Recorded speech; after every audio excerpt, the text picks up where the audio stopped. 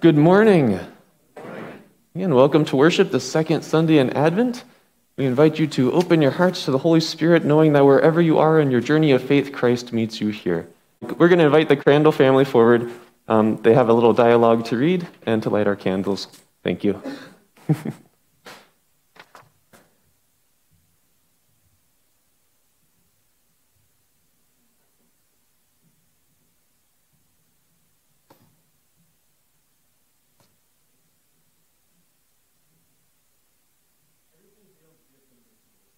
To be safe, do it right, and be able to enjoy the holiday season. But I have a list of things I want to do and probably won't get to. Me too, and it is sad, but it has made me think about what is essential. There are essential workers that still have important work to do. The prophet Isaiah reminds us to prepare our hearts for God by saying, "Prepare the way of the Lord."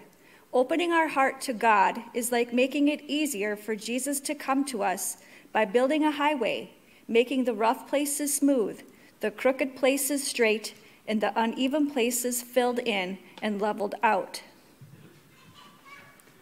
I am grateful for safe roads to travel on and for cell phones and the internet to stay connected with all my friends and family. It is hard to be away from people you love. I think of that when I hear how God loves us and came to be with us, born as a baby on Christmas. We light this second candle because love is essential.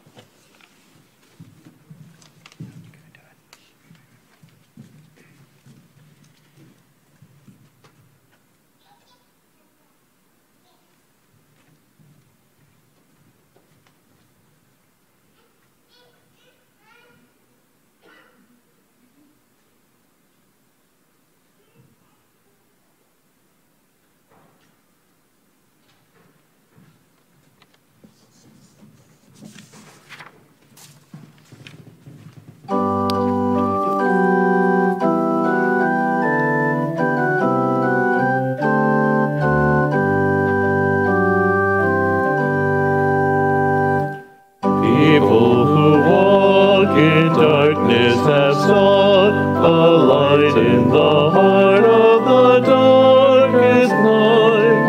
Just when we thought all would be lost, we were drawn to the light of God. Dawn is inside, gone is the night, drawn to the light and the morning, glorious and bright. Oh, what a sight to be drawn to the light of God. How can we tell a heaven from hell if everyone dwells in the dark of night? Morning dispels, gently compels, and we're drawn to the light of God. Drawn is the night, gone is the night, drawn to the light and the morning, glorious and bright. Oh, what a sight to be drawn to the light of God. Where is the sun? Oh, there will be none. The Lamb is the one who is shining bright, bids us to come. Life has begun when we're drawn to the light of God. Dawn is inside, gone is the night, drawn to the light and the morning, glorious and bright. Oh, what a sight to be drawn to the light of God. I invite you to please stand as you are able. We take these times of confession and forgiveness.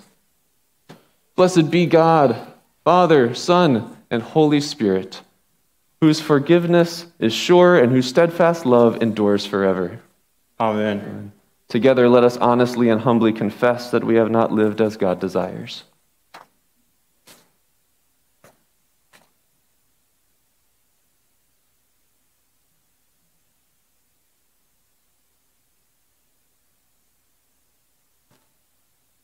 Loving and forgiving God, we confess that we are held captive by sin in spite of our best efforts. We have gone astray. We have not welcomed the stranger. We have not loved our neighbor. We have not been Christ to one another. Restore us, O God. Wake us up and turn us from our sin. Renew us each day in the light of Christ. Amen. People of God, hear this glad news. By God's endless grace, your sins are forgiven, and you are free. Free from all that holds you back, and free to live in the peaceable realm of God. May you be strengthened in God's love, comforted by Christ's peace, and accompanied with the power of the Holy Spirit. Amen.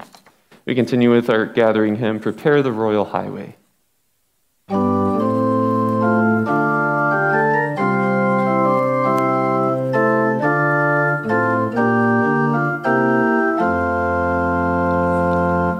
Prepare the royal highway, the King of Kings is near. Let every hill and valley a level road appear. Then greet the King of glory, foretold in sacred story. Hosanna to the Lord, for he fulfills God's word. God's people see him coming, your own eternal King. Palm branches strewn before him, spread garments, shout and sing. God's promise will not fail you, no more shall doubt assail you. Hosanna to the Lord, for he fulfills God's word. Then fling the gates wide open to greet your promised King, your King and every nation its tribute to may bring. All lands will bow before him, their voices join your singing. Hosanna to the Lord, for he fulfills God's word. This is no earthly kingdom, it comes from heaven above. His rule is peace and freedom, and justice, truth and love. So let your praise be sounding, for kindness so abounding. Hosanna to the Lord, for he fulfills God's word.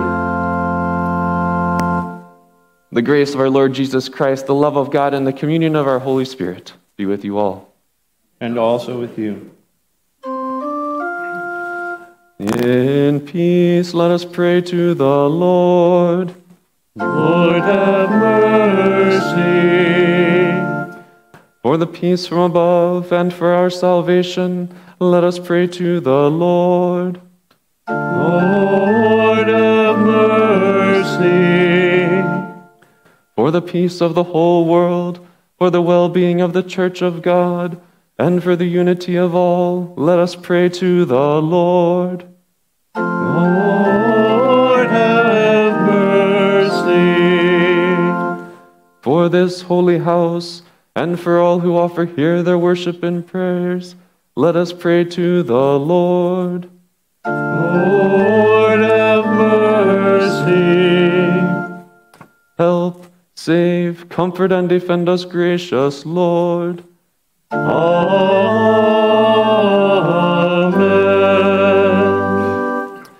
Glory to God in the highest, and peace to God's people on earth.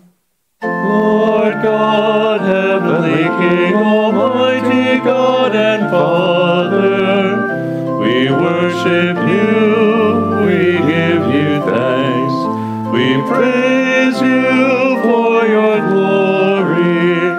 Lord Jesus Christ, only Son of the Father, Lord God, Lamb of God, you take away the sin of the world. Have mercy on us. You are seated at the right hand of the Father.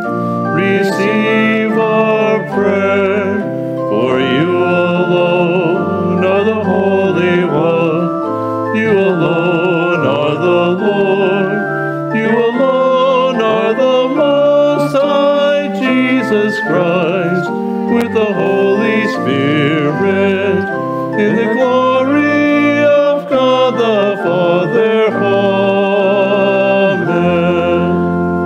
Amen. Let us pray. Stir up our hearts, Lord God, to prepare the way of your only Son. By his coming, strengthen us to serve you with purified lives. Through Jesus Christ, our Savior and Lord, who lives and reigns with you in the Holy Spirit, one God, now and forever. Amen. Please be seated.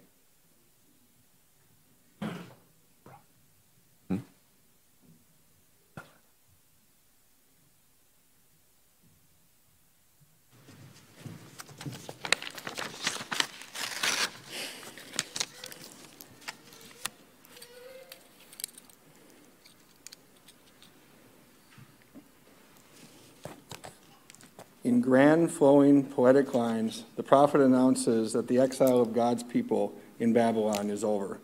God will deliver Israel and will care for her as a shepherd cares for the sheep. This word can be trusted because the only enduring reality in life is the word of God. The first reading is from Isaiah 40, 1 through 11. Comfort, O comfort my people, says your God.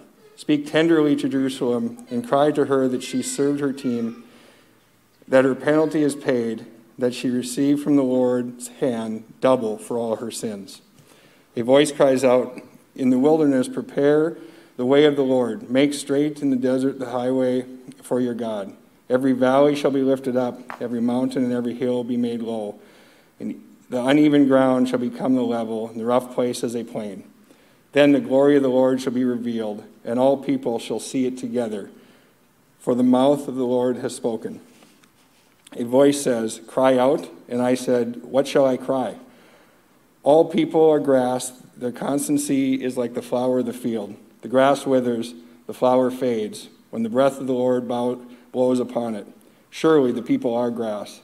The grass withers, the flowers fade, but the word of the Lord stands forever. Get up to the high mountain, O Zion, herald of good tidings. Lift up your voice with strength, O Jerusalem, herald of good tidings. Lift it up, do not fear. Say to the cities of Judah, here is your God. See, the Lord God comes with might, and his arms rule for him. His reward is with him, and his recompense before him. He will feed his flock like a shepherd. He will gather the lambs in his arms and carry them in his bosom and gently lead the mother sheep. Here ends the reading. We'll now read Psalm responsively. You have been gracious to your land, O Lord. You have restored the good fortune of Jacob. You have forgiven the iniquity of your people, and blotted out all their sins. I will listen to what the Lord God is saying. For you speak peace to your faithful people and to those who turn their hearts to you. Truly, your salvation is very near to those who fear you. That your glory may dwell in our land. Steadfast love and faithfulness have met together. Righteousness and peace have kissed each other. Faithfulness shall spring up from the earth, and righteousness shall look down from heaven. The Lord will indeed grant prosperity, and our land will yield its increase. Righteousness shall go before the Lord, and shall prepare for God a pathway.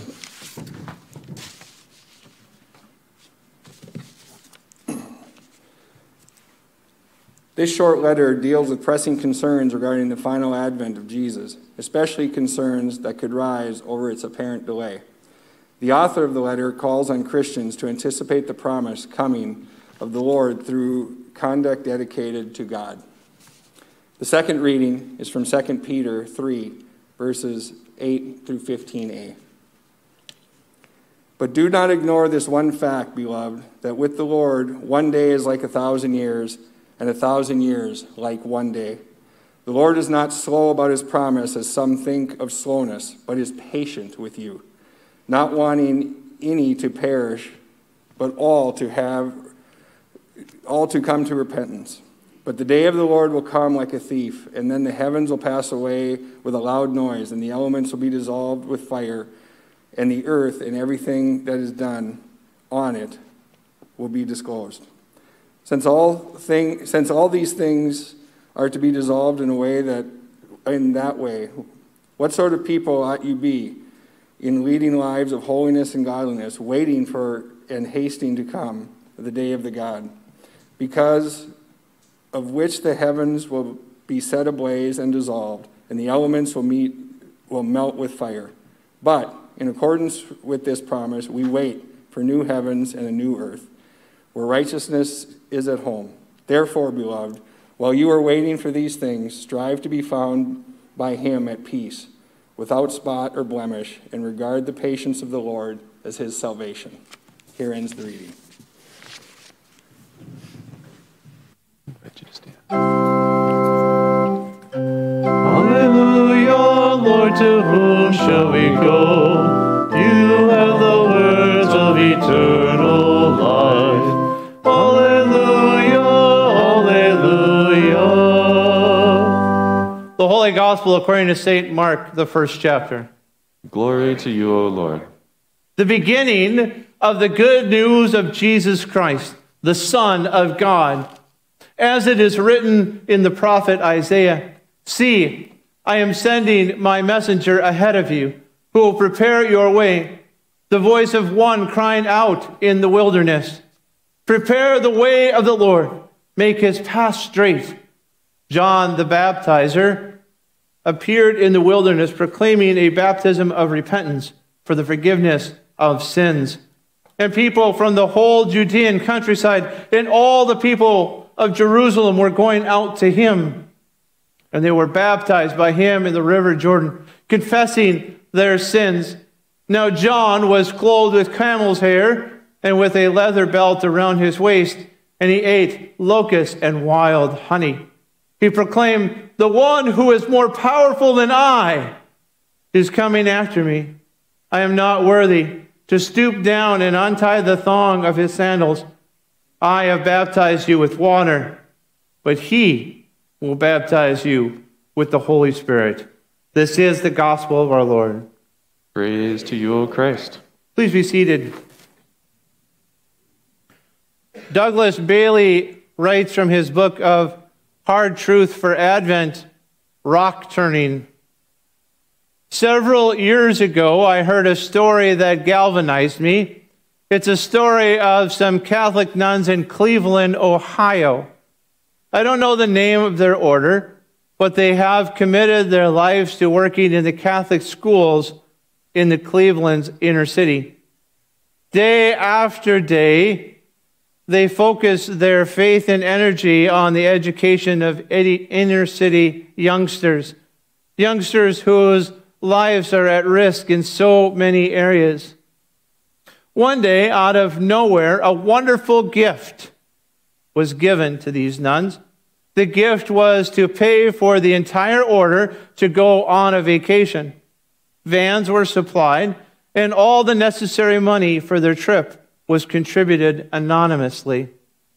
So that summer, the nuns closed their order house and headed to the vacation spot of their choice, the Rocky Mountains. Most of them had never seen the Rockies except in their imaginations. They were awed by the glory of the mountains. They would stop and ponder and behold and not be able to take their eyes off the majesty that they were experiencing.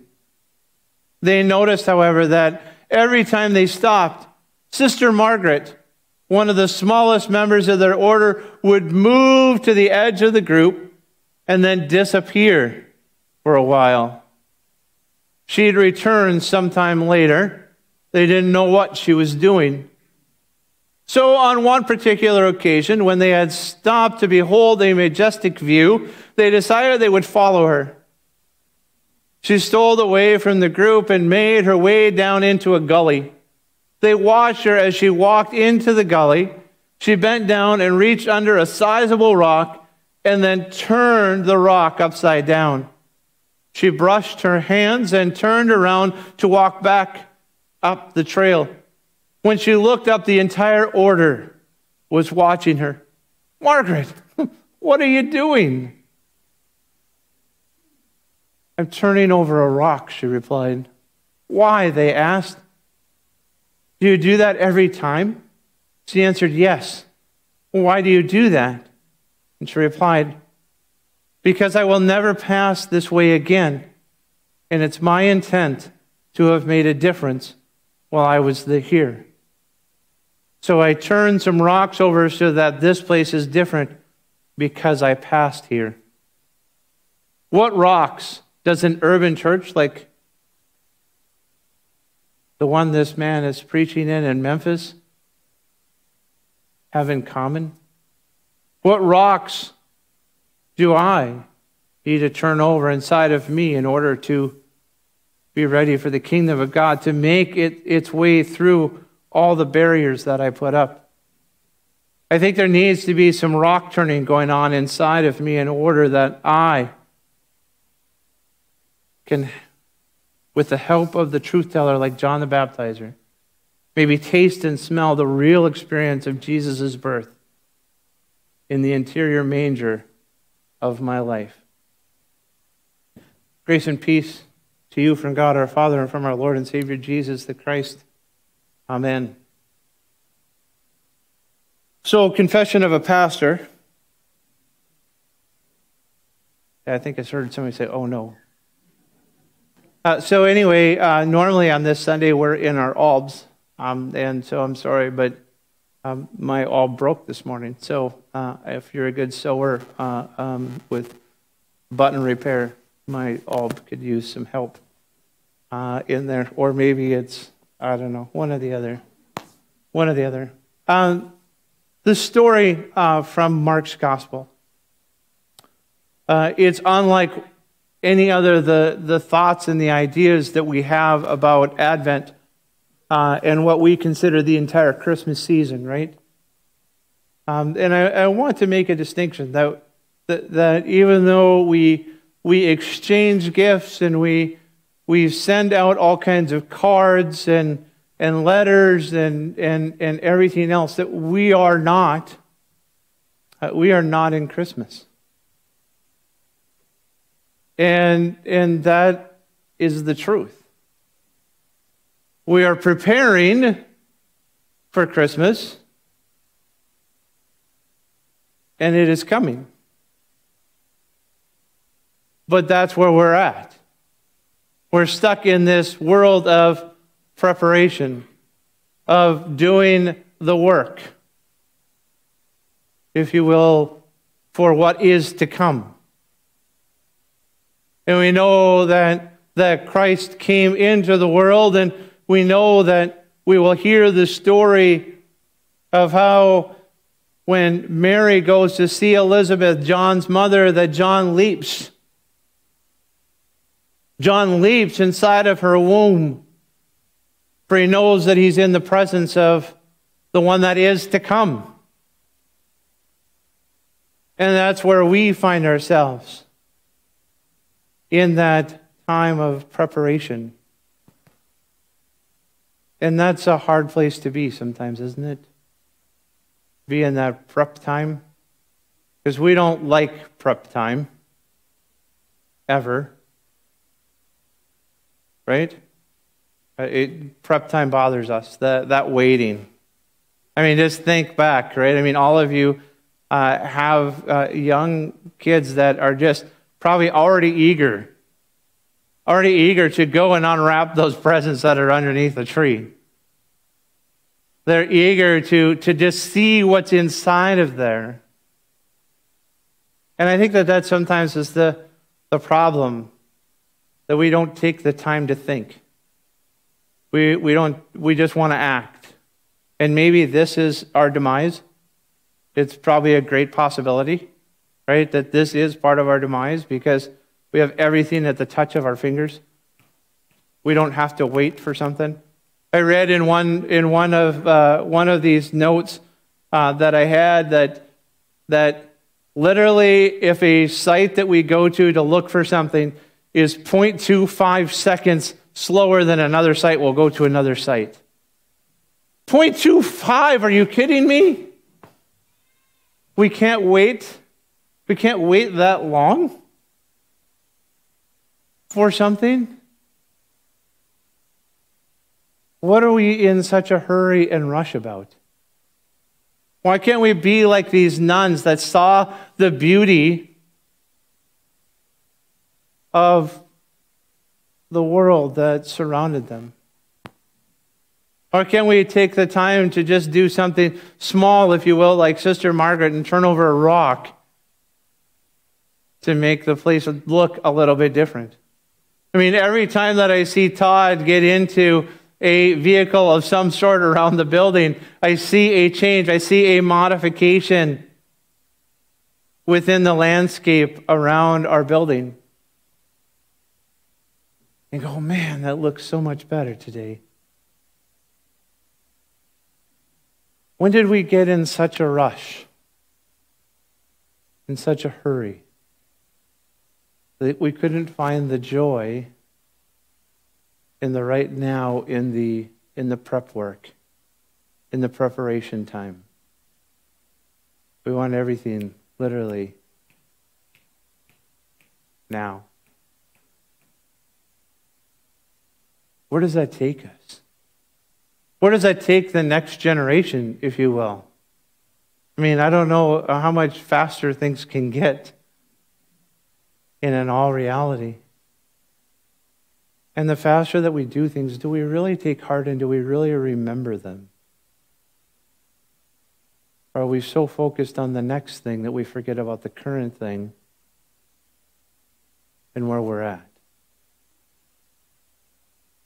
As much as I will tell you that I despise how we have had to change under this world of COVID,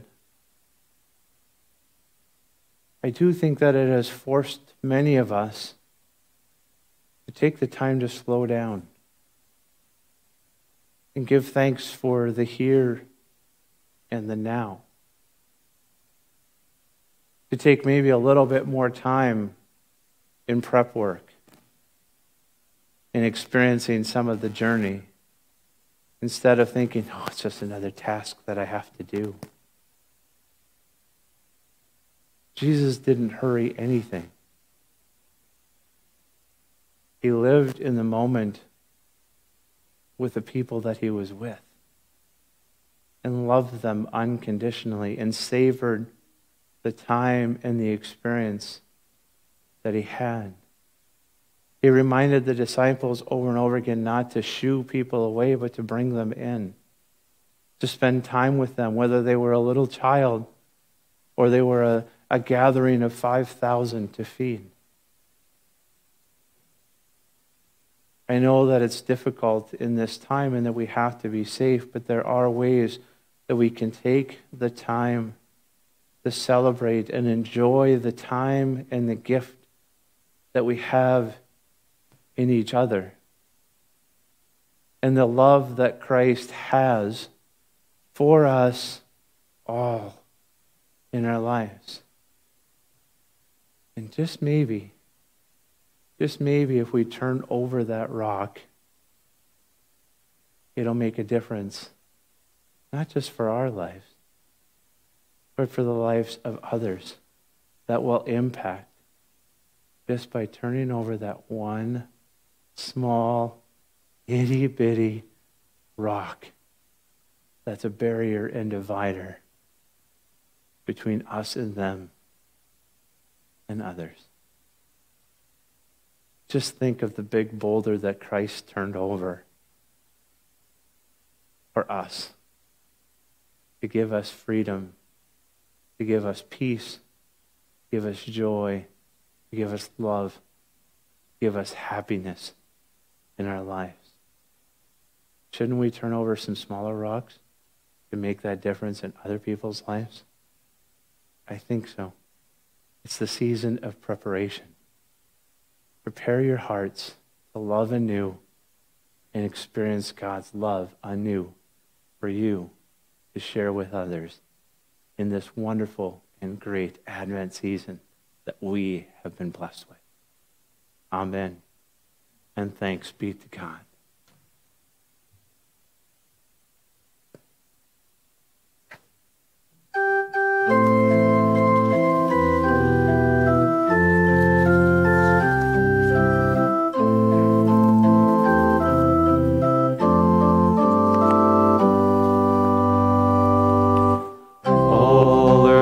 Hopeful, the Savior comes at last. Furrows lie open for God's creative task. This the labor of people who struggle to see how God's truth and justice set everybody free. People of Israel, you heard the prophet tell, a virgin mother will bear Emmanuel. She conceived him, God with us, our brother whose birth restores hope and courage to children of this earth. Mountains and valleys will have to be prepared. New highways open, new protocols declared. Almost here God is nearing in beauty and grace. All clear every gateway, in haste come out in haste. We first saw Jesus, a baby in a crib. This same Lord Jesus today has come to live. In our world he is present, in neighbors we see. Our Jesus is with us and never sets us free. I invite you to please rise as you're able as we confess the faith of the church using the words of the Apostles' Creed. I believe in God the Father Almighty, creator of heaven and earth. I believe in Jesus Christ, God's only Son, our Lord, who was conceived by the Holy Spirit, born of the Virgin Mary, suffered under Pontius Pilate, was crucified, died, and was buried. He descended to the dead. On the third day he rose again. He ascended into heaven. He is seated at the right hand of the Father, and he will come to judge the living and the dead. I believe in the Holy Spirit, the Holy Catholic Church, the communion of saints, the forgiveness of sins, the resurrection of the body, and the life everlasting. Amen. God of power and might, tear open the heavens and come quickly to this weary world. Hear our prayers for everyone in need. Faithful God, you teach us to wait for you with faithfulness and patience. Sustain and support us in our doubts and questions. Nurture our faith as we discern and enact your mission. Hear us, O God. Your mercy is great. Loving God, you set the stars in the sky and breathe life into the earth. Renew the face of creation where it is in need of your healing touch. Mend the wounds of environmental damage and restore balance to ecosystems that all creation can declare your praise. Hear us, O God. Your mercy is great. Steadfast God, you never tire of seeking justice. Where people suffer from discrimination, judgment, and injustice, speak words of truth and comfort. Lead us toward a world where faithfulness will sprout underfoot and righteousness rain down from above. Hear us, O God. Your mercy is great. Leading God, you ask us to make uneven ground smooth. Make even the disparities between your people. Sustain and support people with physical and intellectual disabilities. Accompany disability advocates who work for a world accessible to all. And teach us to celebrate the great diversity in our midst. Hear us, O God. Your mercy is great. Tender God, you know sorrow and joy alike. We pray for those in our families and congregation who are not joyful in this holiday season. Comfort those who grieve, be a companion to all who are lonely, tend to those who are sick or struggling with depression, especially this day.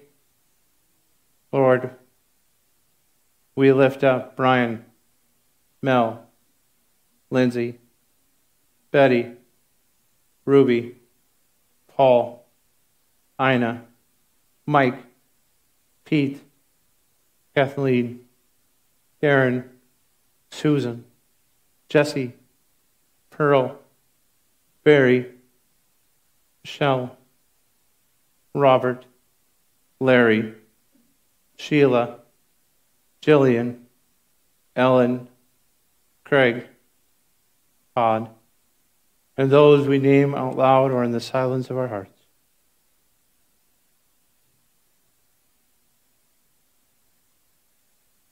Gather all people in your healing embrace. Hear us, O God. Your mercy is great. Eternal God, we give you thanks for the saints who have prepared your way in the wilderness and taught us to continue their faithful work. Make their generous lives an example for all. Hear us, O God. Your mercy is great. And everlasting Father, we give you thanks for faith communities across this world, and we hold them in prayer. And this day, as we pray, we lift up our members by name.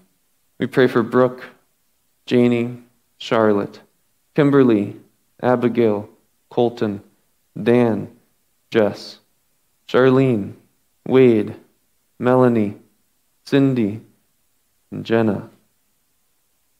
Hear us, O God. Your mercy is great.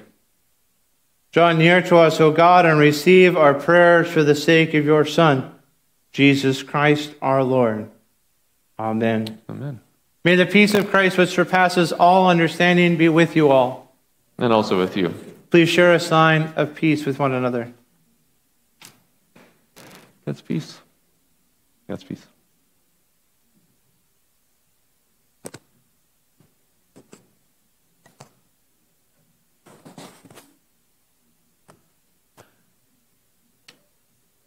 We continue with our thanksgiving for the word.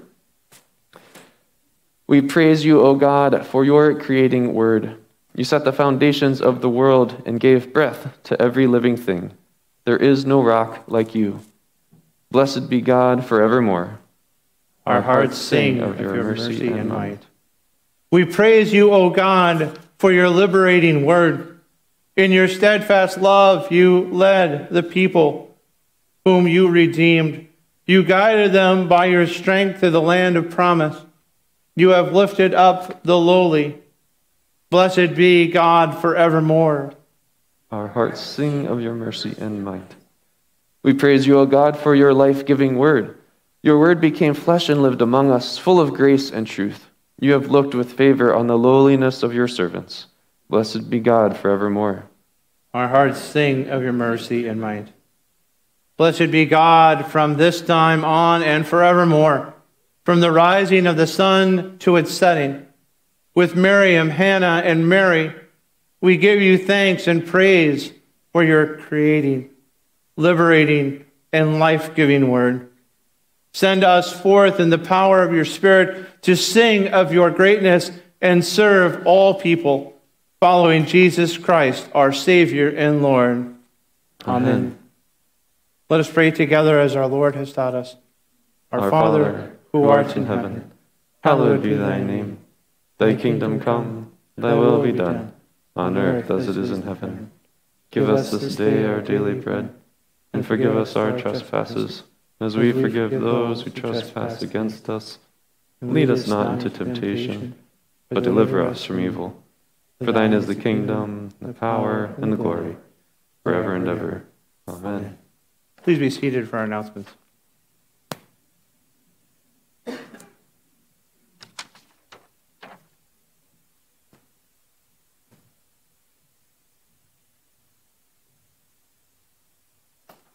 Well, we have a few things going on today still. We have bell practice following worship. We have virtual Sunday school. We have Blast and Acts 29 online. And then 1 o'clock, there's a baptism that I'm having here with a family. So it's wonderful to be able to still do that as they gather. And then 4 o'clock, soul yoga. Tomorrow at 10 o'clock, the widows group will be meeting. And Tuesday at 5 o'clock will be holy yoga or soul yoga. And then Wednesday, we have our quilters at 9:30. Confirmation again, 4 o'clock is for 7th graders, 6:30 for the 10th graders, and then bell practice and the If book Bible study are at 7:30. Right. On Thursday, I don't know of a Bible study that we're doing on Thursday. So, but we do have ministerial at noon, and then soul yoga at 5. And then our worship lineup again for next week on the 13th, 9:30 worship, bell practice, Sunday school, Blast Acts 29, and yoga then at 4 o'clock.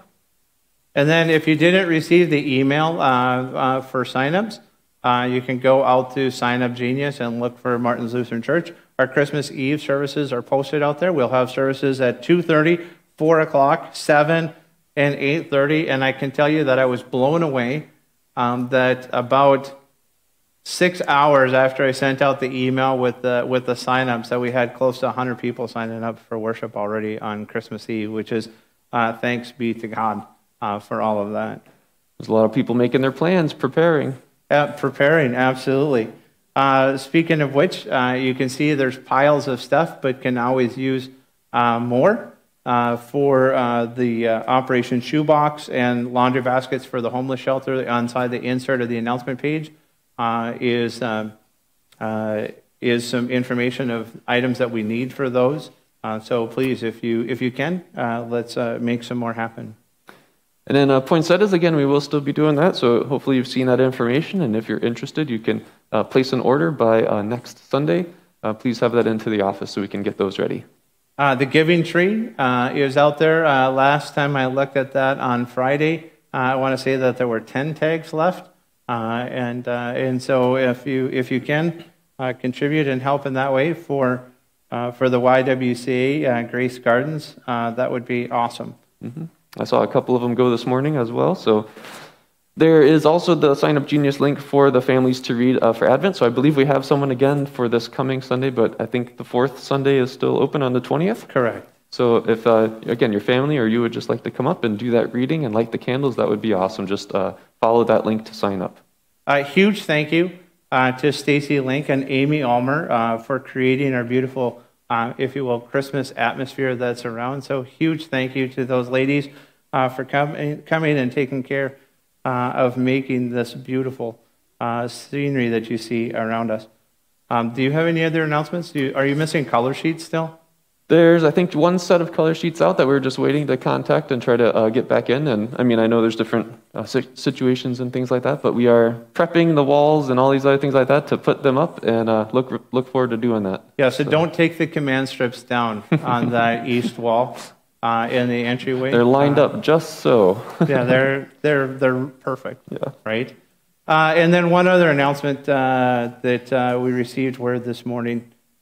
Please keep Joan Carvel and her family in your prayers, as Joan's dad passed away this morning. And so I don't know what the office will look like this week because, well, we're left probably in charge.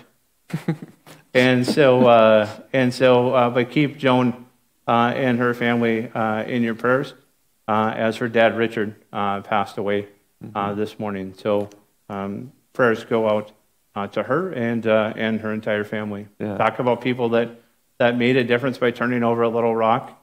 I remember going to Forest Hills playing golf, and we'd get up on a hole, and there he was with a bottle of cold water for us, and it really made a difference on a hot day. So huge loss for her and her family. I didn't have any other announcements. Any other announcements that we might have missed out here? Again, just safe travel, though, as well. I know people are starting to travel and do their plans for the winter and things like that, too. So we offer those prayers for people, too. I invite you to stand as you are able, and we will send you with this blessing. The Creator of the stars, bless your Advent waiting. The long-expected Savior, fill you with love. The unexpected Spirit, guide your journey, now and forever. Amen. We go off singing our sending hymn, On Jordan's Bank the Baptist Cry. On